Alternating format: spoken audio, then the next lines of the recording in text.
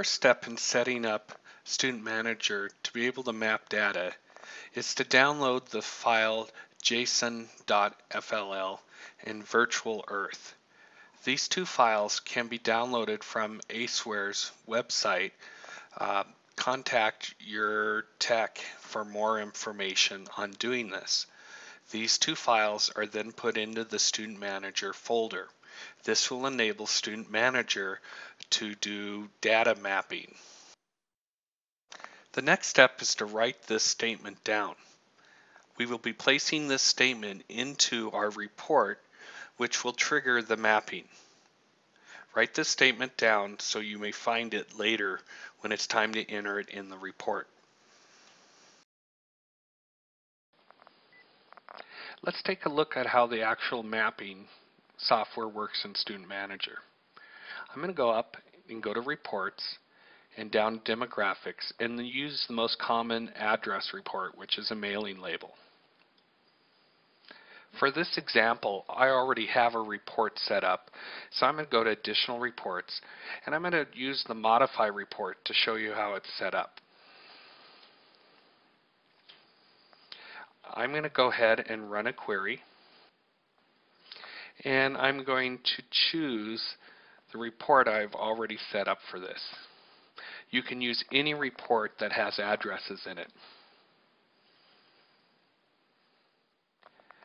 So as part of this report, I wanted to show you in the designer that I put the just after statement that we looked at earlier in the header of the report. Somewhere in your report you need to put this just after statement. So it's just after the different parentheses do mapping. One of the things that's important to remember is the space between do and mapping. Once I've added that to the report, I'm going to save it so I never have to do that again.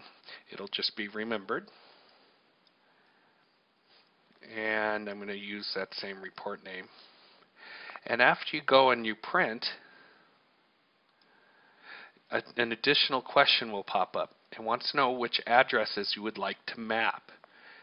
You get two options. One is the addresses associated with the name or the firm address associated with that name. I'm going to go ahead and use the firm name.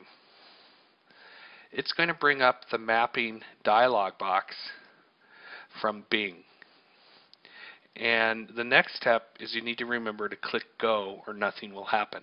So I'm going to click the Go button,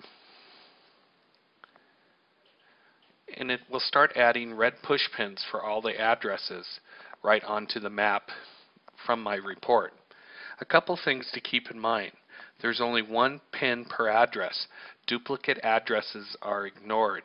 So addresses where there's more than one person living there, like a husband and wife, are condensed down to one address. Also, there's no P.O. boxes. There's no way to graph a P.O. box on a map. Once it's done, it tells you it's done. So it says finish creating push pins. And now you can navigate around your map. A couple ways to do this. One, you can use your zoom button on your mouse to zoom in and out on the map. You can just click and drag, or you can use the controls on the corner of the map to do the same thing. There's plus and minus to zoom in. I find it's easier to use the map.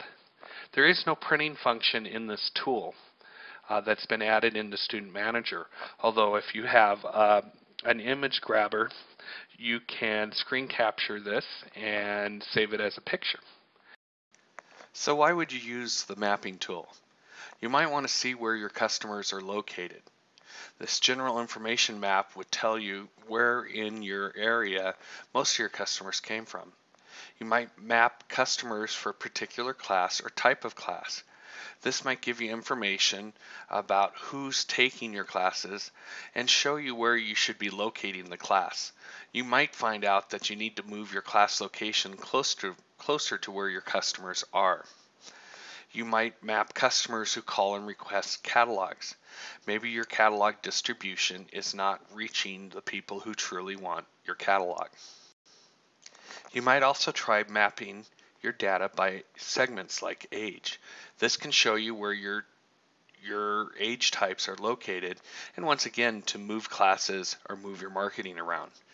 Finally, you might try mapping your firms to see where you should be concentrating your contract training marketing dollars.